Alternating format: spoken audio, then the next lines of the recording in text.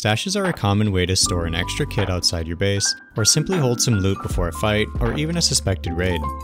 They don't hold much, but only cost 10 cloth to craft. To find them, you need to stare at where they are buried for a few seconds and the stash will appear. But there are other ways to locate a sneaky stash. You can swing a hammer around and it will make a noise if you hit a stash.